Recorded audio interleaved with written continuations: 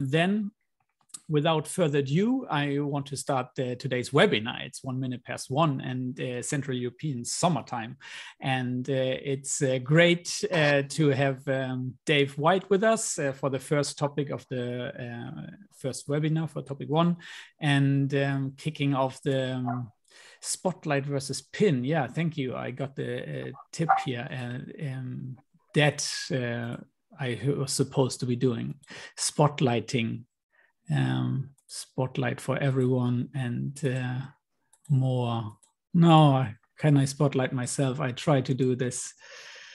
Add spotlight. Yes, now we're talking, I think. Anyway, digital literacy is digital participation. A little bit rusty here on my end. Jörg Pareikis is my name. You might have seen myself in the course introduction.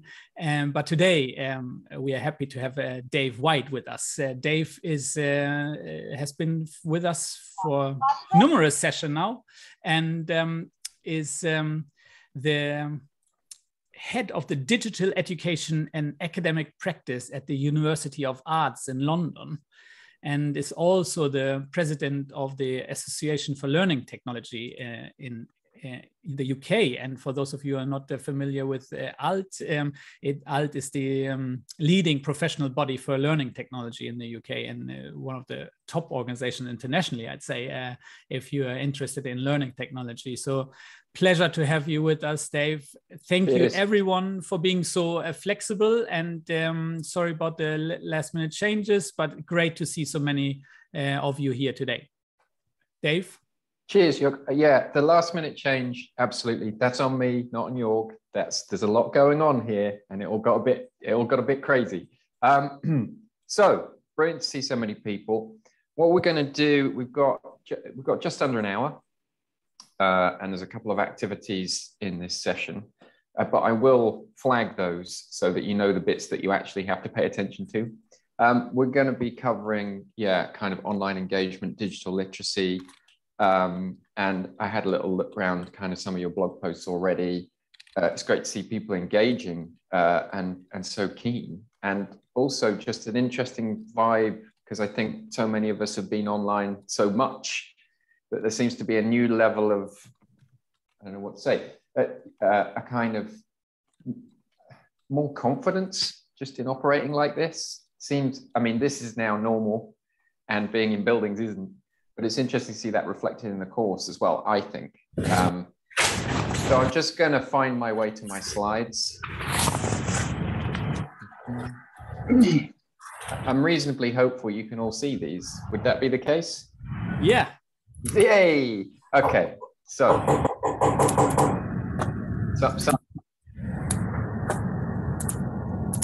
Oh, sorry, Dave. I pressed the wrong button here. I wanted to mute someone else. Muted you, unfortunately. That's all right. You muted me. That's fine. That sends me a good signal at the start of the session. Really sorry about that.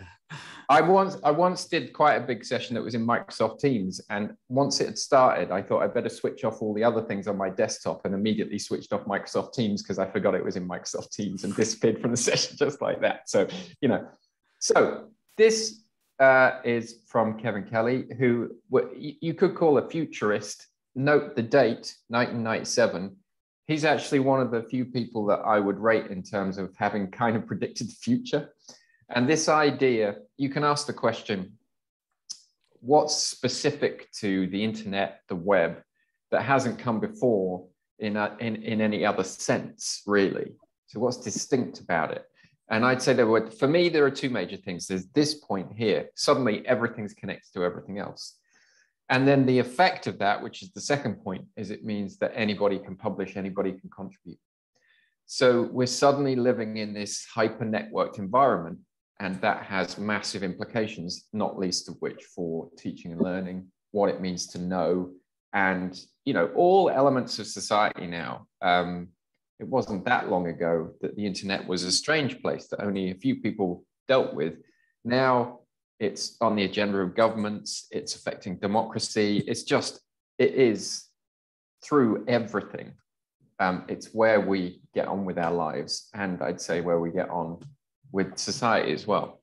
Now, I come from a really big art and design focused university, And about this time last year, I made this little, I think it's like a 7-minute video, just reflecting on the pandemic and what that meant for what I call a desituated art school, which is basically, and I think it's a question we've all been asking, which is what does it mean to be a university, an education provider that has little or no access to buildings? So I was, that's very Googleable because the word desituated is quite a strange word. And so that comes straight up as a YouTube video. So if you want to learn a little bit more about my context, then that's worth looking at. In terms of this session, oh, and what I should say is I welcome you to, I'll just open it. I welcome you to make comments, discuss, ask questions in the chat as we go along. I'll keep an eye on it, okay? And if I don't respond in the moment, then we can come back around to some of the questions, hopefully. But first of all, let's stand back and think about the internet as a, oh, look at that, I waved my arms and the lights came on. Thanks, Sensor. So one of the really interesting things, and I think it's something that we still struggle to grapple with, is that the internet is virtual in many senses. It's like an imagined space. And we all have our own map of it in our heads, our own way of kind of navigating it, deciding where things are and what's important and what's connected to what. We don't really have a shared map. There's no real shared language. If you think about a physical city, then I think there's much more shared language around the kind of geography of that space and how you navigate it. But online, there aren't really any maps. There's just search engines. So this is something that Kevin Kelly did as well. As you can tell, I'm a bit of a fan. And it was very simple. It was just, please draw a map of the internet as you see it and indicate your home. And it came up with really, really interesting results. So here's one from somebody who's 12. This is what I think of as the kind of physical infrastructure of the internet. There's lots of computers connected together and then their laptop on the Wi-Fi. And then this is the kind of more swirly. It's a bit like how I think of it, just swirly with little boxes, whether they're particular websites, I don't know, or particular apps. And there's a little red one down at the bottom left, which might be their home. But again, an interesting interpretation. This one's fun. I interpret this as a kind of informational way of thinking about the web. So you've got, it's almost like the internet's piping a huge amount of stuff through maybe their computer and out the other side, kind of knowledge or information based. And then the last one I'll show you, you can find these on Flickr, is what I'd call like the human-centered image of the web, which I think is actually where how a lot of people conceptualize the internet and the web these days, which is that actually it's not conceptualized as a technology, it's thought of as the people that they connect with, if you see what I mean. So the technology has become disintermediated, it's a bit more transparent. As in a way, the term technology is really a description we give to things we don't understand or that we consider to be broken. As soon as we become fluent with the technology itself tends to disappear, and the thing that we're trying to achieve is what we think about, okay? So for many people, the web is other people. For some people, it's a lot of technology, and for a lot of people, it's some sort of combination. But the point is, all of those are correct. They're not, those are all correct interpretations, but they're all different. So what we're going to do in a second is a kind of mapping exercise to get a kind of shared sense of what's going on. But first of all, I just want to give it a little bit of background. I find this diagram quite useful in terms of digital literacy. What I tend to talk about tends to be up at the top of the triangle. So I tend to talk about practices and identity. But I just want to make the point that access and awareness and skills are fundamental. Otherwise, you don't get to practice and identity. Now, as with any of these diagrams, I don't see them as a ladder that you climb up bit by bit. In actual fact, you're constantly looping around. It's an iterative process. You're constantly looping around this. But obviously, the concept, literacy takes place across all of these things, which I think is worth noting. Technical skill is only one aspect of it. And eventually it starts becoming about practices and identities. Who am I? Who am I becoming? What do I want to be? What knowledge am I kind of ontologically becoming part of? And as we know with, well, I think this is a very famous idea that comes from around about 2001, digital natives.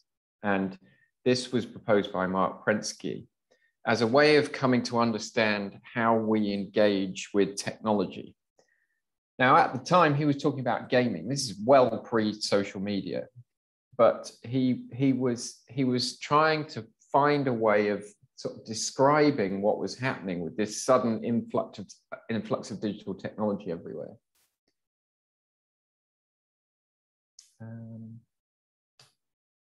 So what I'm going to do now, just because rather than just talk through it, what I'm going to do is put a whiteboard up, and I'd like everybody to answer for themselves what they think the term digital native means. Now, I've not used this whiteboard before, so this will be exciting, but we'll give it a go. Right, there's a whiteboard. I suspect everybody can see it and everybody can draw on it. You might want to choose the text function. You might want to draw freehand. But if I said digital natives, how would you describe what that means? What's the definition of a digital native? You might need to click view options and then say annotate. Okay, exciting. View options. Where would they be? On the top of everyone's screen should be you are viewing David White's screen, and next to it is view options, and there you can find the menu option annotate, and then you can choose between text. Some people are finding it. Yeah. Comfortable and confident. Born into the digital world. Yeah. They don't exist. Okay. Yeah. We'll get to that.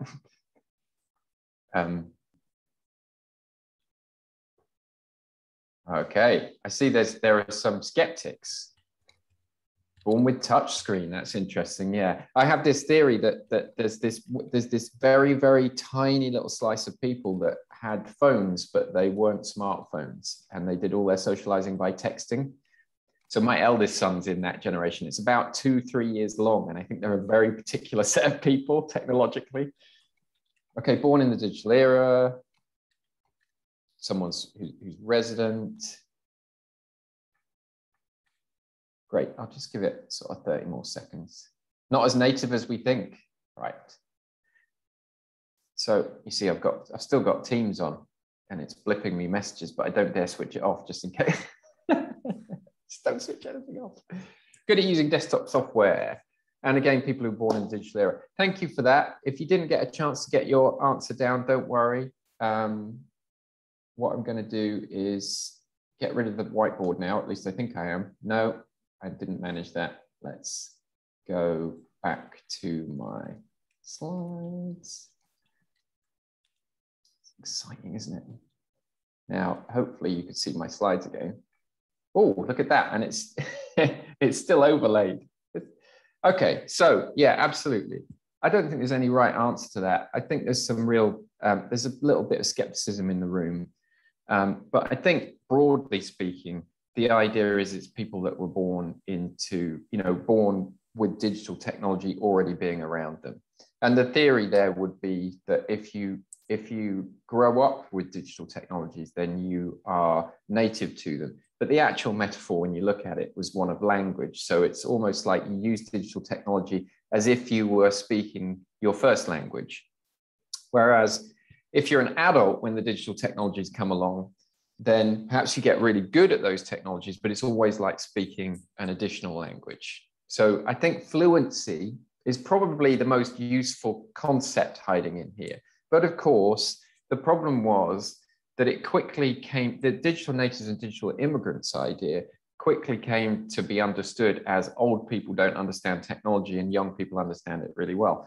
And what that meant was there's about 15 years worth of educational establishments not really helping students with digital capabilities, digital fluencies, digital literacies, whatever you want to call them, because the assumption was because their phones and laptops were slightly shinier than the ones that the teaching staff had, they must be really good with technology. Fundamentally, I think, as most of you might agree, being good with technology is not the same as being good at learning or at studying or at any given practice. in the simplest possible terms, having 20,000 followers on Instagram doesn't make you a brilliant researcher. Why would we imagine that? So I think what happens is we confuse, I don't know how to get rid of the whiteboard now. Any ideas, you all? I mean, look, here we go. We confuse ownership with capability. What you can see is I own a really nice laptop, but I have no idea how to work that whiteboard. But what I do know how to do is to run an interactive online session. So there's lots of practices kind of interwoven there. So we confuse ownership with capability, or we used to. You know, if people owned really fancy looking technology, we thought they were capable with them. And this is some research we did at my institution a while back, and I'm not going to go through it in detail, just to say that I think the key one in here is 25% of students were mildly anxious and didn't feel ready to share their work online. So you might be brilliant with technology, but it doesn't mean you want to share your work in progress that you're doing within your studies. And I think we all feel that, right? I could see that from some of your blog posts, that it's quite, the interesting thing about this course is it puts you in the same position as as we put a lot of students, which is you kind of get dropped into it, and then you're almost deliberately doesn't explain that much, because that's the philosophy of the course. And you have to, and the part of the learning is negotiating how you're going to learn, on what basis, what the focus is going to be. And, you know, I think it wouldn't matter if you were a genius at WordPress. Writing your first blog post on that basis is something that you really have to think about, and it might make you feel a bit nervous. But I think, you know, usually any good learning environment makes you feel slightly nervous, but like good nervous. Okay. I'm going to introduce this digital mapping process. I happen to know that somebody's already done it in rather an elegant manner. We'll come back round to that because that's the subject of their first blog post. But I think for most of you, you won't have done this process necessarily directly. But even if you've done it before, it doesn't do any harm doing it again because things change. So this is part of a mapping workshop that's based on the visitor residence idea. What I'm going to do is briefly explain the visitor and residence idea, and then the mapping process. And then I'm going to ask you to do your maps and upload them to a Padlet. So if you've got a pen and paper handy, if you want to do it kind of analog, because that works, and then you can take a photograph on a smartphone and upload it to a Padlet, or you can do it digitally and upload anyway. But that's where we're headed over the next kind of 15, 20 minutes. I've done this. I basically came up with the idea and came up with the mapping process along with colleagues, and then just put it out there kind of under open licenses. So people pick this process up and do it all over the world. So what I'm going to do is, rather than, it's a continuum and it's about modes of engagement. It's not about trying to type people. And I think that's possibly that's one of the downsides of the digital natives and digital immigrants idea, is that it tries to type people. What we're doing here is looking at a continuum of different ways of engaging. We're not trying to define a person, if you like. Some people might engage more often in a resident mode. Some people might engage more often in a visitor mode. It sort of doesn't make them a resident or a visitor. It's just what they're up to, right? I mean, there's probably some really heavy philosophy we could get into on that. But the key thing is to see it as a sliding scale. Now, what I'm going to do is, even though I've said that it's not about one thing or the other, and certainly visitor mode is not better or worse than resident mode or the other way around, I am going to explain the either end of the continuum, just because it's an easy way of explaining the idea, and then that tees us up to do the mapping exercise. So when you're in visitor mode, the easiest way to explain it is to say you're trying to get a job done. You see the web like a sort of untidy toolbox, maybe. You rummage around and find the tool that's going to work for you. You do the thing that you want to do. It's instrumental. You've decided you've got a thing to do. And then once you've done it, you kind of put that tool back and close the box. Now, a few years ago, you might have logged off, but I don't think anybody logs off now. I think occasionally we don't look at screens, but we don't log off. A few years ago, we did some research, and one student, one of the questions was, how long do you spend online each day? And the student said, well, sometimes I'm asleep, but my phone is still on. Does that count? And if you think about, I mean, you think about these smartwatches, like I've got a fairly stupid smartwatch here. They're beginning to advertise, you know, monitoring your sleep patterns. So I just think like, it's not really about whether you're logged on, it's about attention. It's about your attention and what you're paying attention to. So examples would include, I've got a little list there, you know, searching for stuff, maybe doing some banking. The key thing is you don't leave a social trace. You would leave a data trace, okay? And I think that's something we've got a little bit more cognizant of in recent years for obvious reasons.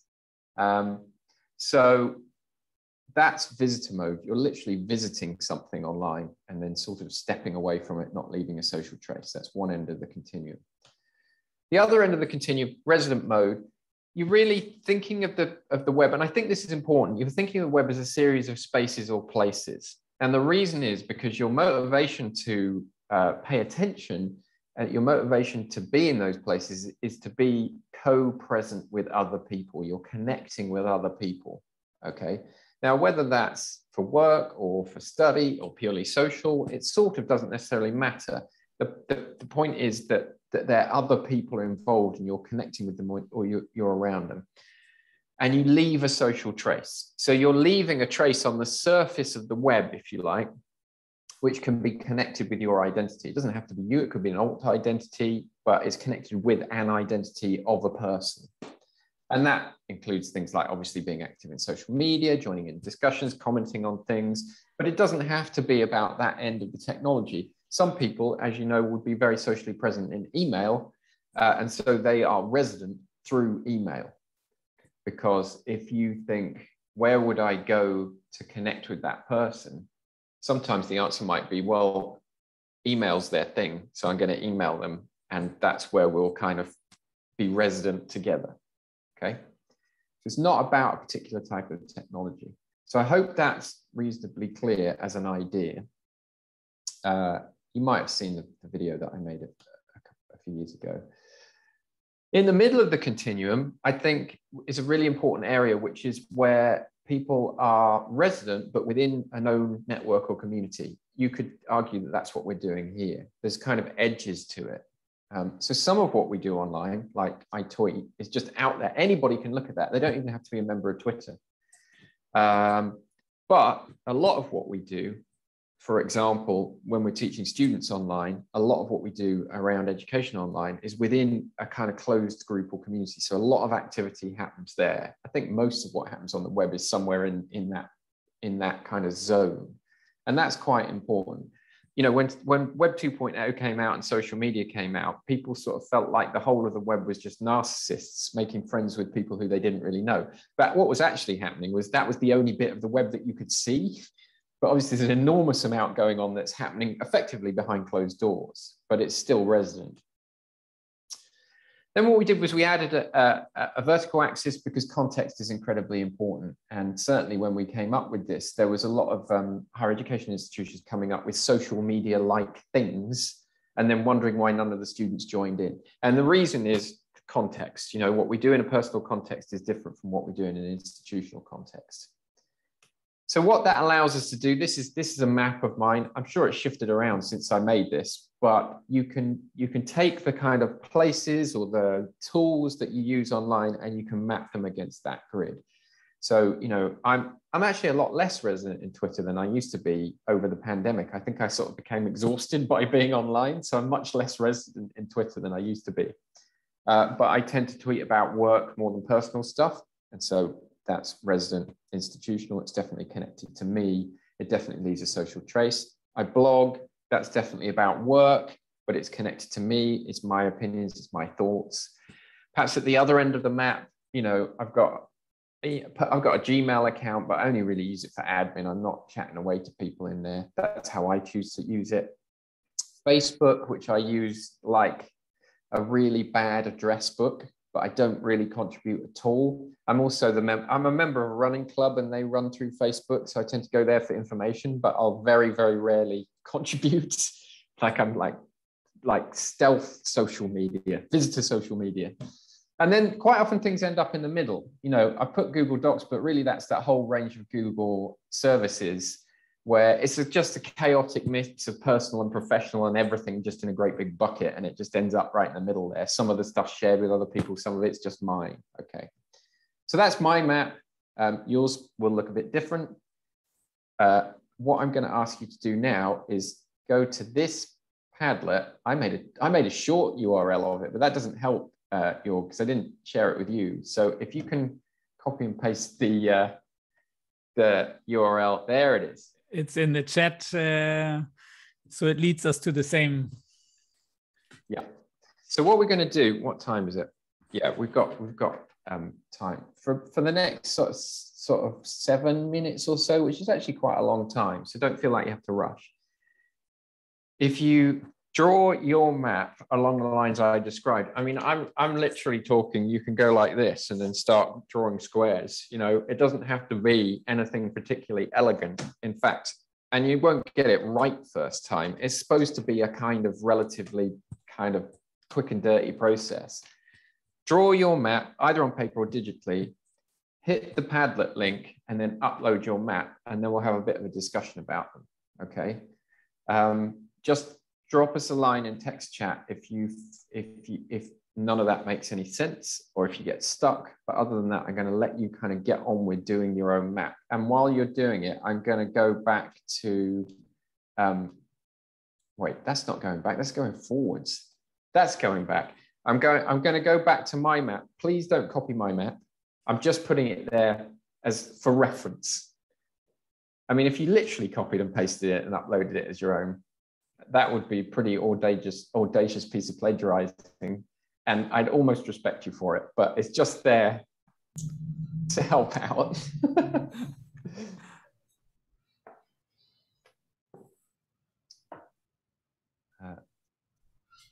And in a few moments, what I'll do is wander over to the Padlet and share that in here. Yeah, people find already connecting to the Padlet. It seems to be working, but great. We don't give some more time for drawing. You know what? I'm going to look at the Padlet. I'm gonna just check in on the Padlet via my phone because I just cannot cope with only having one screen. So this is my second screen for now. That's good. Oh, there's the great Isabel, that you're still around. Thanks as well. Yeah. Just for note, when you go into the Padlet, Isabel's visitor and resident map is very neat and pretty to look at. Please don't feel daunted by that. But we'll have a chat about it in a second, Isabel, if you're around.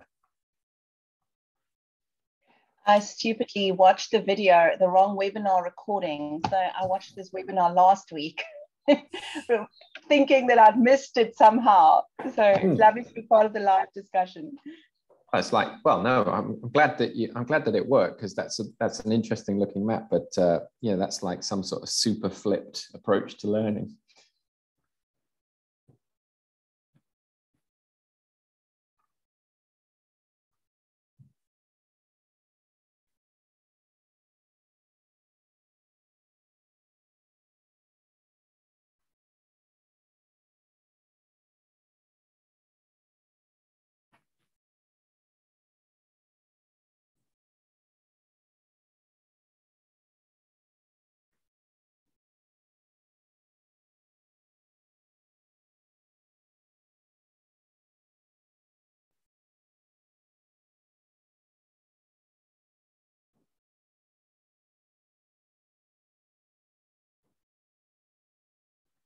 So the easiest way to do this is actually to use your phone, and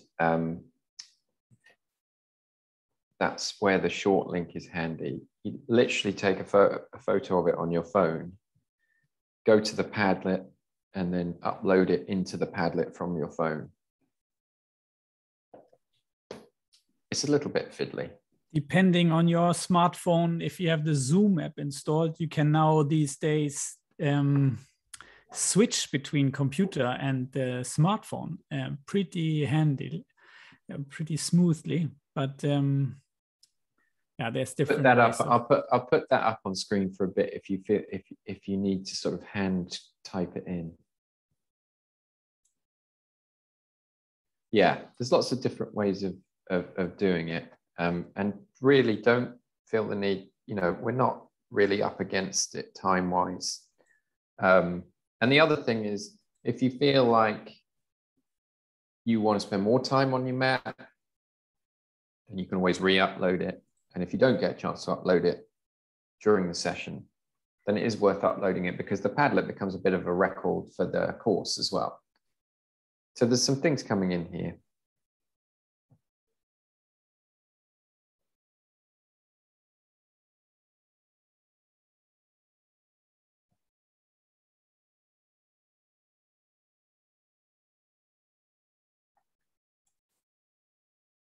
So I'm just going to switch to the Padlet on my sharing.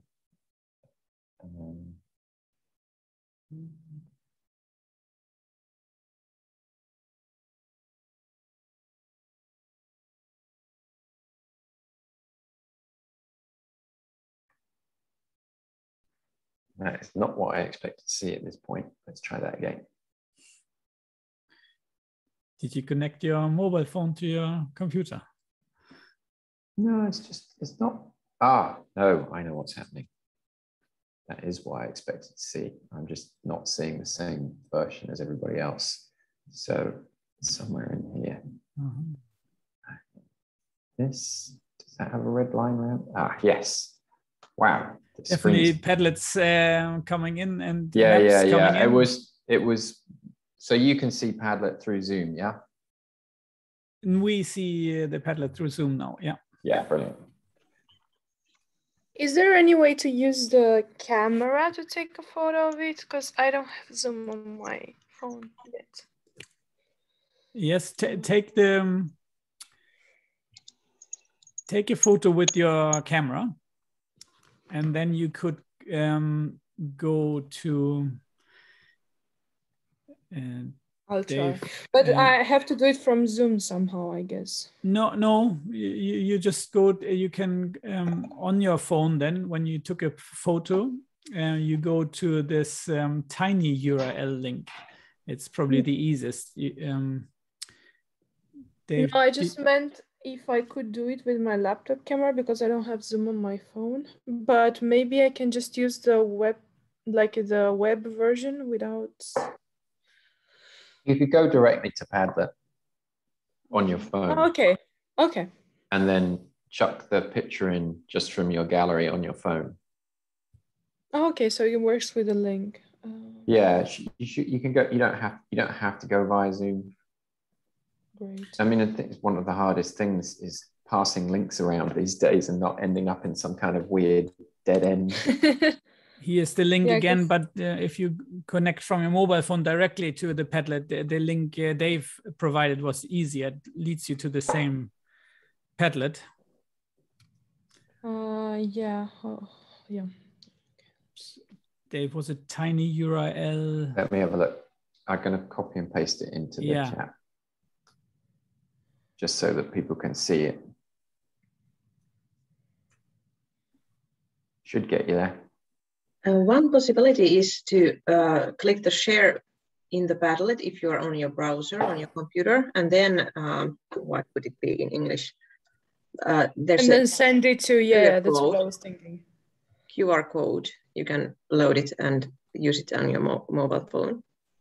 Yeah, I'll send it to myself. Yeah, that's a good idea. I think during the pandemic is the first time QR codes became meaningful for me. Just as a way of not putting typos into URLs. And also for ordering beer.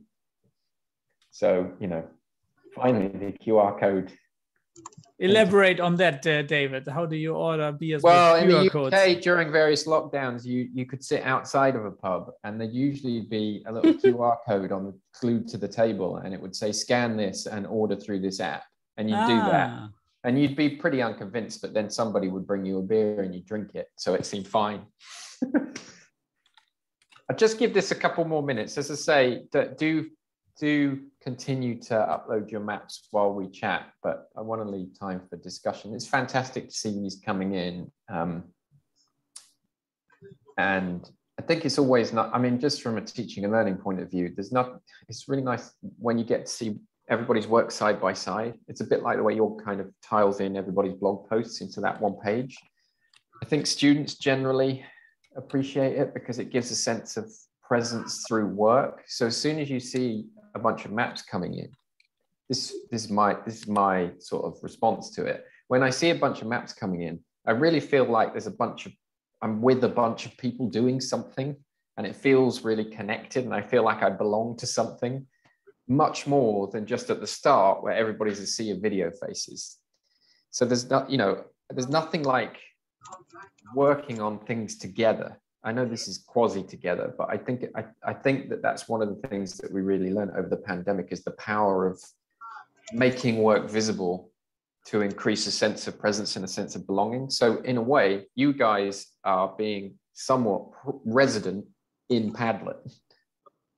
So what I'm going to do now, keep going. There's some interesting looking ones in there. I'm just going to pretty much randomly pick a map. And then if you are the author of that map and you're happy to have a little chat about it, then get on the mic and we'll have a little chat about it.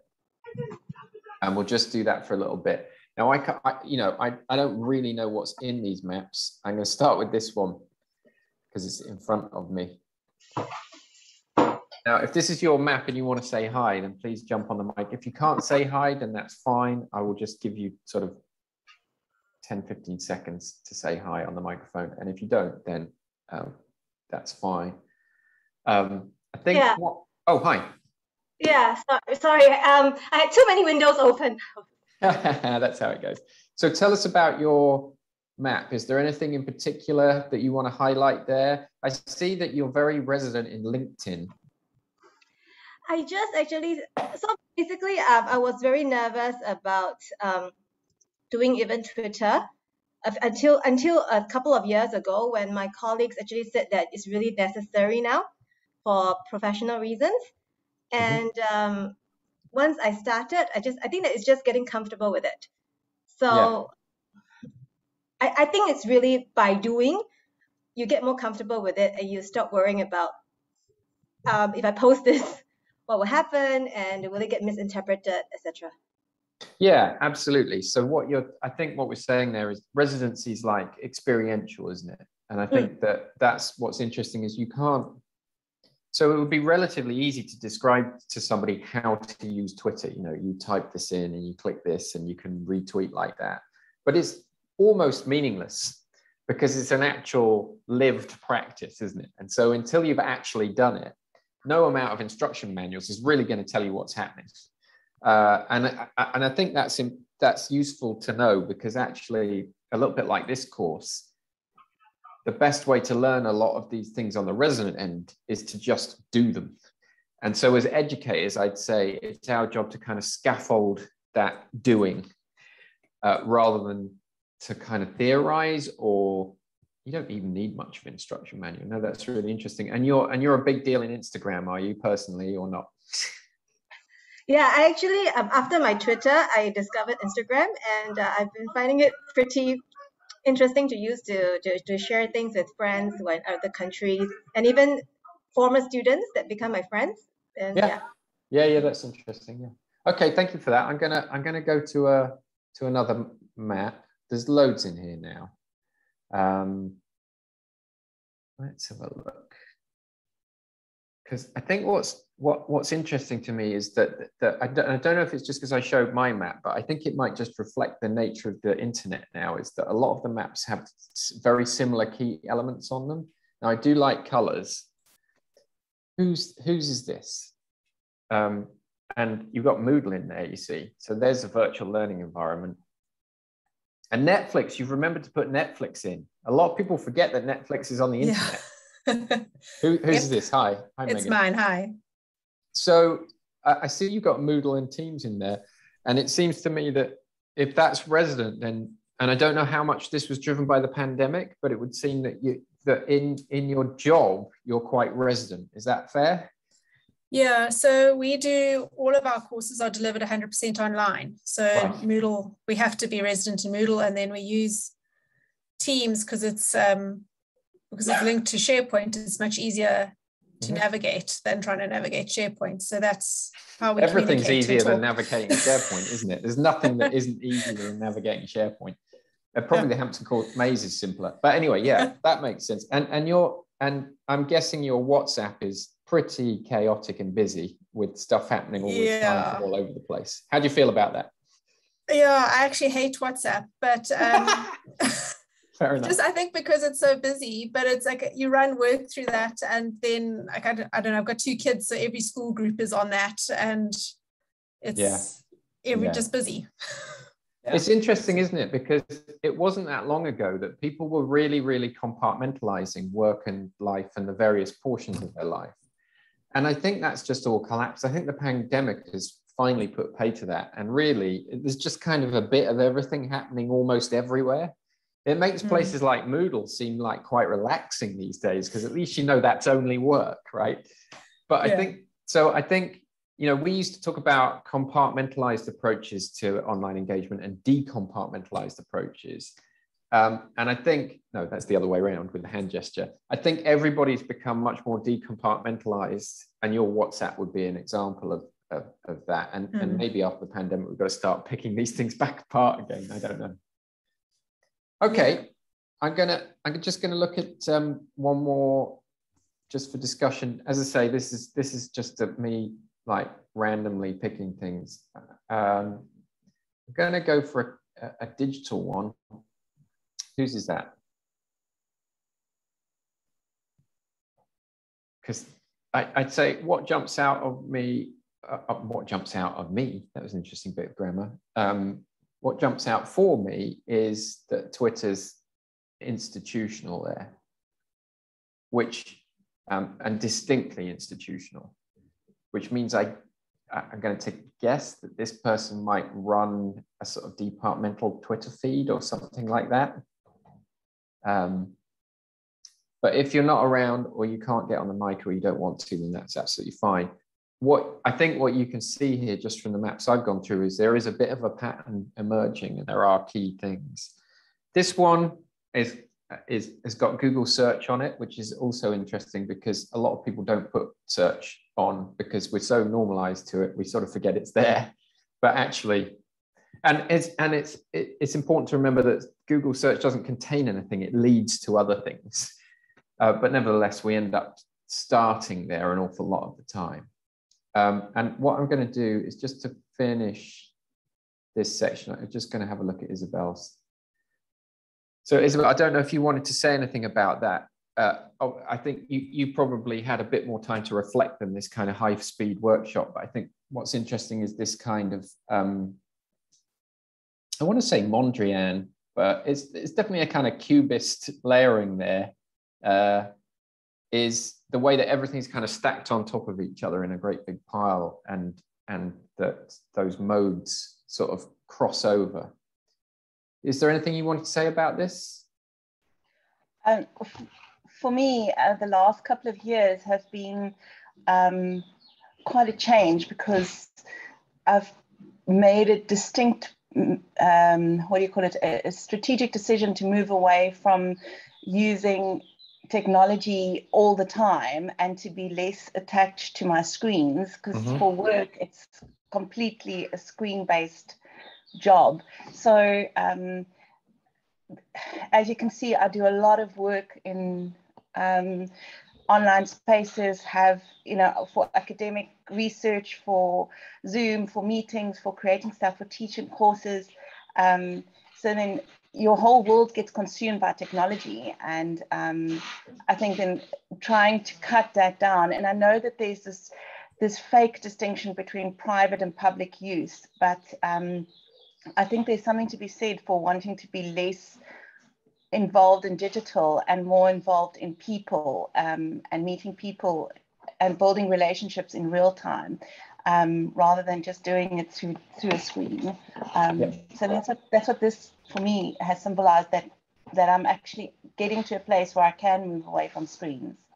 Yeah, and it's interesting that you have to do that consciously now.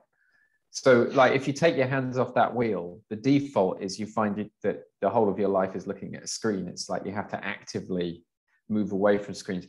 This is what I think of as a cultural flip, you know, where something cultural is turned upside down. And I've started saying at my institution that all courses are online courses, some of which include some things happening in buildings occasionally, right? So I'm just turning the whole thing upside down. My proposal would be the way to design a really good course is to design it as a fully online course and then plan in face-to-face in building sessions into that design rather than going the other way around.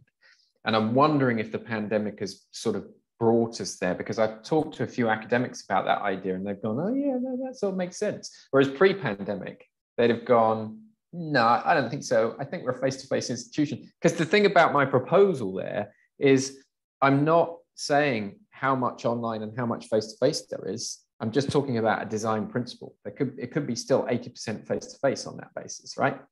But essentially, there's either co-presence, synchronous events, and either they're online or face-to-face. And then there's asynchronous and looking at resources. So once we get, I think what I'm trying to say is the divide between the digital and the physical isn't as big a deal as it used to be. There are much more important dividing factors in education to do with access, to do with which language you have as first language or as additional language, to do with your cultural background, to do with your previous education. These are much bigger things to consider than whether you happen to be doing your teaching session online or face-to-face, outside of like material practices. Anyway, there's a bit of a big play. Thank you, Isabel. I think, you know, you wrote a great blog post as well, which I'll just mention in passing on the way through.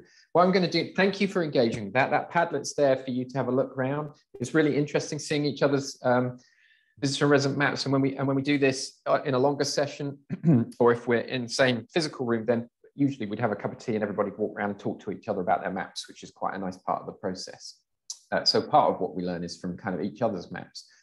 Okay, another little reshare here. What I'm going to do is just sort of reflect on, well, not reflect on that. I'm going to go to, I would do, but I'm getting so many Teams notifications, I can't actually get at the button that I want to. The bottom right-hand corner of my screen is very busy, and often a notification comes up before I can press the thing. It's just a poor design. Anyway, so I'm just going to sort of we had a discussion, so that's nice. So I'm just going to theorize a little bit and then talk a little bit about what you can do with that process and maybe how it's helpful beyond what we've done. You know, I think we're used to traditional education, historical education was normally quite hierarchical in terms of power, in terms of the way that you moved through it, in terms of it being in the physical environment, you know, what you physically had access to. I think now we're in a world which is networked in practice, but often what's happening is there's this tension between hierarchical modes of working, like most of our institutions are hierarchical, and the fact that they're doing most of their work in network spaces.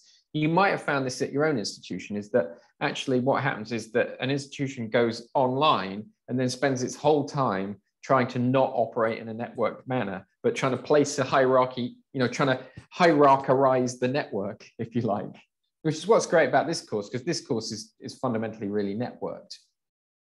And I think that networked approach, I just had a look around some of your blog posts. I think that networked approach can sometimes, when you encounter it, it can sometimes feel a little bit strange, and it can feel like you're just being sort of floating in there and you're not quite sure what's going on, because it might not have strict kind of linear forms of progression or things to do. But I think this is where really, really good learning happens, definitely at higher education, but at all sorts of levels. I'd also say in primary school, when you're like 4 or 5, an awful lot of your learning is in this mode. Play is in this mode, right? So you could argue that, you know, if you bring the philosophy of play to the network, it tends to work really well. Isabel had gaming on her map, for example. And from a sort of theory point of view, you could say, well, constructivism, and you can have a look at the Wikipedias on these. I'm not going to go into them in great detail. It may or may not be useful for you to look at a bit of theory. Constructivism is a kind of hierarchical theory. Connectivism, which I'm sure you'll get onto, or I mean, Jorg has built this on a connectivist basis for sure. Connectivist is it kind of theorizes how we can actually make the most of being in a networked environment, really. It's a kind of learning theory for the networked environment. Some people would argue that it's kind of an extension of previous theories, but I think it's useful. This is Isabel's blog post. You can find it in a stack of blog posts where she elucidates on her map, which I think is worth taking a look at as well. So just very quickly, in terms of reflecting on the mapping process and the value of it, perhaps, these are the maps from the first mapping workshop I ever did, which was with people from libraries. And I highlighted where Facebook was on each of them, and you can see it's in different places. And I guess the point that I'd make is that the technology does not mandate the mode of engagement. It might have certain affordances that encourage a certain mode of engagement. So obviously, Instagram, social media is going to aggressively try and make you socially visible and connect. But like I said, I use Facebook like a terrible address book. So asking somebody what platforms they use doesn't tell you about what their practices are. You have to ask them more questions than that. This is one of my favorite maps, 2 emails. I think what this highlights for me is that the busyness of your map does not relate to how successful you are with what you're trying to achieve or not. So having stuff all over your map is not necessarily the goal. I think the goal for me is having agency. It's a bit like what Isabel was saying about choosing to step away from the screen. The question is, are you being pushed around by the technology, by Silicon Valley, or are you making choices that you feel like you have control over? It's to do with I don't know, Zuboff's Surveillance Capitalism is a really good book on this. And I think it's important for our students to kind of regain a sense of agency over what they do or don't engage with and on what basis. Sometimes you get more visitor maps. Sometimes you get people that have split it by color because they're 2 different, like that they had like a personal identity online and a professional one. I'm just going to flip through some of these because I don't have time to talk about them, but I really made the point. And then the other thing that we did with the mapping, this is in a paper that's in First Monday. I wish I could remember what it was called, but I'm sure if you type visitor and residence into Google Scholar, it comes up. And we did the mapping process with about 380 students across 18 different institutions. And then I basically went through them and defined whether all the quadrants were filled or just some of the quadrants were filled, and then did a bunch of maths on that. The key point here, if you look down in the bottom left, is that the people who were all over their map, if you like, very, very engaged in lots of different modes. Once you normalize the data, that's split completely evenly across age groups, somewhat demonstrating that the natives and immigrants in a kind of generational approach doesn't make any sense. So I was very happy when I saw that. You can annotate your maps to explain your kind of motivation, how you feel about areas of your map. Somebody's done a consumer creator thing here. I'll skip that one. Direction of travel, I think that's interesting. If you're becoming more or less resident. So for Twitter, for me, heading towards visitor, because my boss and my boss's boss follow me, and my mum, so I can't say anything in Twitter now. Arrows, I think, is interesting. How do things flow between the different platforms, the different spaces or tools. So for me, I'd tweet, and then maybe I'd blog, and then maybe I'd make a video. And then this one's a bit of everything. And then this one I like is kind of aspirational or hypothetical. That pink area on the right is imagined. It's like, this is where I want to head because I want to become this sort of person. And this person wanted to become a really good digital scholar. They wanted to be really visible out there online. How are we doing for time? Right, I'm going to hammer ahead. I think the concept of presence is something that I blogged about last year. And for me, I think residency is based on presence. And I think one of the things that we found over the pandemic is how important various modes of presence are to us. And my view now is if you want to design really good online learning, you start with how can I maximize different forms of presence and work from there. I.e., you don't focus on content, you focus on presence. You can be present through content, just like you guys were through your maps. But nevertheless, you know, when our buildings were like co-presence machines, and when we lost them, we really felt it. So we piled into Zoom because it looked a little bit like a building because you could see everybody's faces, but it didn't feel quite right. There are lots of different ways of facilitating modes of presence online. And I think we've got to use all of them in different combinations rather than just trying to look at people's faces, because we know that doesn't really work. And just to finish up, this is the kind of book, the other bookend to the Kevin Kelly quote at the start. So Kevin Kelly said, everything's connected to everything else.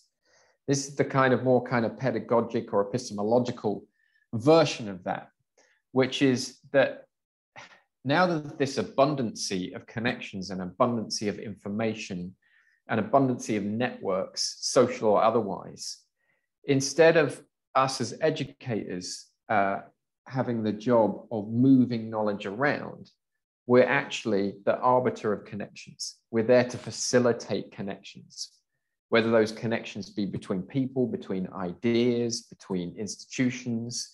And you know, that's and I'd say that's exactly what you're doing here. You're saying how do I make things as connected as possible, on the basis that the more connections there are, you know, good things happen. And I'll finish there. Thank you very much for taking part and hanging on in there with the mapping process, and we're getting things into Padlet. Really appreciate it. Thanks so much, Dave. Highly appreciate it. Great meta reflections on our course design, and it's not I cannot take much credit for it. It's Lars Olin and Chrissy Niranzi who started this before, and all the other organizers before. But there are a few questions in the chat, David. Okay, yeah, let's take maybe starting with Elizabeth Corell, who started like the fifth post. Yeah, I do. I mean, I have to go pretty prompt because I've got to go to another meeting. Yeah, like of course. But let's. Of course. What have you? What? The question was, she agrees with you on how to think of course planning with digital online, and what you were saying, everything is online course. But then saying that highly motivated students can deal with more digital distance learning, while less motivated or goal-oriented students depend more on physical meetings. Would you agree? Yeah, I think so. I think it's because there's like the psychology of getting up and going out the house and going and doing a thing in inverted commas. And I see that with my own kids, to be fair, you know, and that's why I think quite often in higher education, fully online distance works better at postgrad than it does at undergrad, perhaps.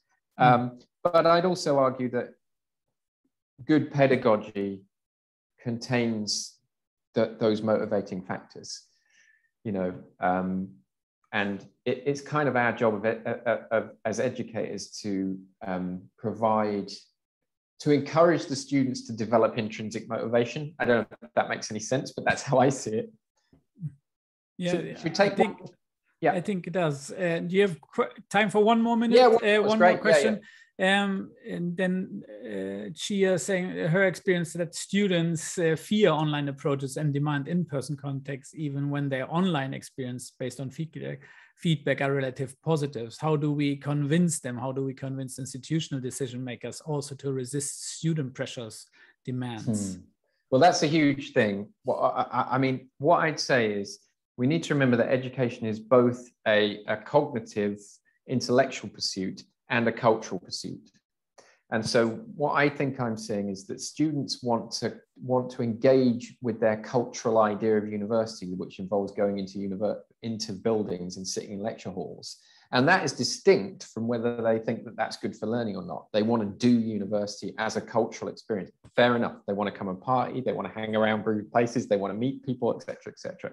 So my answer would be to be aware of that and split those two things out. Personally, I think a near future for higher education is to have really huge, super social communal events every so often in the building, and then to put most of the stuff that's actually good for learning online, and just to split it out that way.